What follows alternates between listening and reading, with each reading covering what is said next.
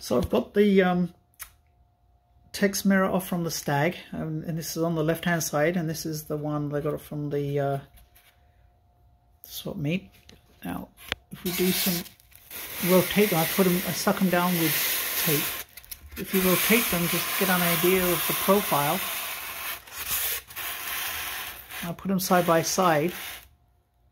You can actually see the angle of this one on the Stag one compared to this one on the other one. So I rotate it further. Not sure if you can make that out. I've probably got an obstacle at the back. Let me put that there. Maybe that might be able to clear things up a little bit. You can see the one on the left is more straight than the one on the right.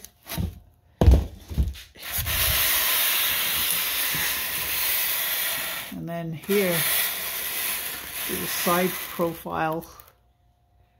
Again, the one at the back is the one for the Stag, and then the one for the Actually, if I move that more in the same angle, but you still see that there's definitely a major difference between the two.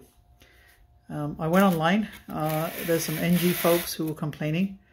It seems like even the Jaguar, there's a particular Jaguar series Mark 1, I think, those folks are complaining that the aftermarket ones are no good. I did go online today and I saw some various ones that are about $150 each that will fit a Jag, but again, unless you actually off them up side by side, you're not going to tell the difference. So I'm going to go ahead and put this one on, but you can already see that the angle is way different. Pretty much easy to see that. So here's a video of the stalk from let's assume it's from a Jaguar. I'm holding my phone sort of perpendicular to the door frame, and you can see the angle of the mirror. It's quite not perpendicular, but it's I think when I measured it last time it was about 10 degrees angle. What I'll do is I'll go to my other car. I don't have the equivalent, but I'll go to the passenger side and show you what the angle of the TEX mirror looks like on that one, so you can get a side-by-side comparison.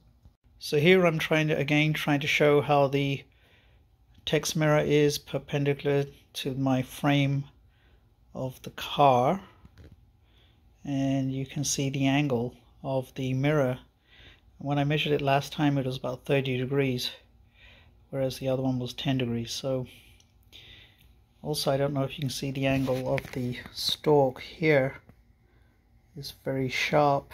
Let's go to the other car quickly. You can see it's not so tight. So definitely TEX at some point had made two types of stems, but they don't make them anymore. So my conclusion is, this is a left-hand drive Stag. If you can get, for the left-hand drive folks, you probably want to get a left-hand drive mirror stalk from a Jaguar. I think the right-hand side one will work with some work, but you know, would be nice to find out. So I think, you know, these are two of my videos that you can compare.